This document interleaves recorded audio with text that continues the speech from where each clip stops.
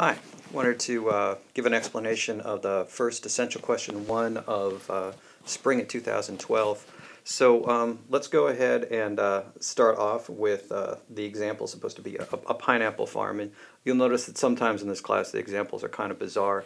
But the first question that we're going to deal with is what to do if you take out a loan to have some extra cash on hand. So this is one of the very common kind of examples that we'll have. Essentially what happens is that when you take out the loan, you get some cash. So what you have is an increase in some assets that are right there. And that balance sheet always has to balance. And so at the same time, you're seeing an increase in your liabilities that's right there. So please note that the loan was $100,000. You have assets that went up. At the same time, it balances because liabilities plus owner equity are supposed to equal to the assets. Now there's also this connection between the balance sheet and the cash flow statement. In this case, what we've got going on is some borrowing and lending, and so there's going to be this echo from the balance sheet into the finance section on on cash flow. And so what you're seeing is because there's this increase in cash, you're going to see an increase in cash from finance over there. So that's taken care of our additional cash on hand from the loan that we're coping with. So let's move to the next question, which is sell one of your older tractors for cash. And again, this is one of the classic kinds of transactions. What we're doing here is we're taking one kind of asset, a fixed asset, a tractor, and we're converting it into cash, a current asset. So what you're going to see is this decrease in one kind of asset, that's the tractor, an increase in another kind of asset, that's the cash. And so that's your balance sheet effectively already balances. It just took care of it all in the asset part of it. You didn't need to see any changes in liabilities or owner equity. Now, what's going on here is, generally speaking, is changes in the asset part of the balance sheet echo into the investment part of cash flow. So in this case, what's going on is you're seeing more cash enter the firm, and so you're going to see an increase in cash from investments.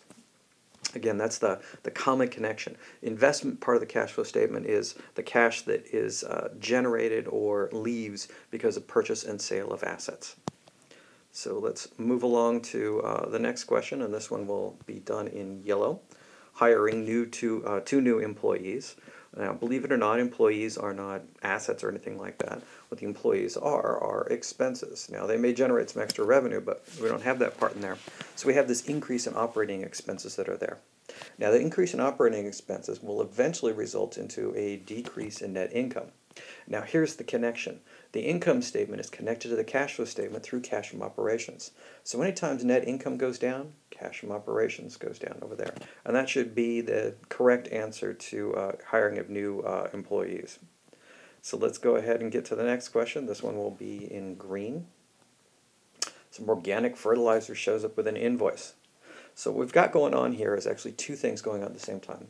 One, you're purchasing inventory, and the second part of it, you're effectively taking out a small loan that's being funded by the person that you're buying the inventory from. So here's your increase in inventory, so that's the fertilizer that's there. And at the same time, here's the invoice, which is an increase in liability. And please note that it balanced each other out. Now what's crucial is it looks like no cash changed hands here, but actually it did. It just kind of flowed in and out real fast so that you didn't notice it. Purchasing the fertilizer means that you had some cash that was flowing out the door, and so that's where those inventory changes would take place. But at the same time, you borrowed money, and you have an increase in cash there. And those cancel each other out, and that's why it looks like there was no cash that was changing hands at that point. It's just that there were two separate transactions in there that kind of offset each other. So let's go ahead and grab the next question, which is making a payment on your loan. Now, this one can get complicated. It can also get easy. If you think about just the principal payment part of it, you're going to pay off the loan, which means you're going to be giving up some cash. And at the same time, you're going to be making a principal payment that's there. And what happens then is because you're making this payment on the loan, you'll see this decrease in cash from finance over here. And so that's the essential part of it. Now, if you want to get complicated and start having some things like interest, you could also have this operating expense that takes place, which reduces your net income, which reduces your cash from operations, and what you end up having is a larger decrease in assets, which means it's going to flow over and have a smaller decrease in owner equity. So effectively what's going on here is you got a more complicated transaction when you're paying these loans, but the essential parts are you're making a payment, you're getting rid of some assets, you're making the liabilities shrink, and your cash from finance is decreasing at the same time. Now let's get one which is almost wholly a change in on the balance sheet. An old friend from kindergarten class approaches you with an offer to become your business partner for $50,000 and you accept. So what's going on here is that your new partner goes ahead and makes a deposit of $50,000, and that's up on that balance sheet. And at the same time, there's going to be this increase in owner equity that's right there. So please note that that $50,000 increase in assets is offset by a $50,000 increase in owner equity. Now, here's again the connection between the balance sheet and the cash flow statement is that that owner equity part is usually connected to finance. So what you're going to see is an increase in cash from finance in that particular place. The finance part has to do with not just borrowing, lending, but those changes in owner equity. So there we go, your $50,000 investment that's there. Now you raise the prices, and as a result, your sales decrease slightly. So here's where a sign convention comes in. What we're looking at is a decrease in operating revenue. This decrease in operating revenue results in a decrease in net income, which results in a decrease in cash from operations.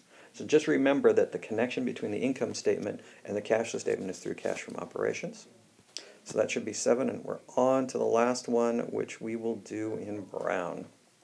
You expand your pineapple storage facility using cash. Basically what this one is that there's a new investment. So what's going on is that you're going to get rid of some cash and acquire a storage facility, which is a fixed asset. So again, it's pretty similar to the tractor, which is question 2, except backwards. So you're going to see a decrease in cash, an increase in a fixed asset, and what you have going on here is your cash left, which means you're going to have a negative sign on that investment part, and that's what happens when you purchase an asset with cash. Your cash goes down, and it shows up in the investment part.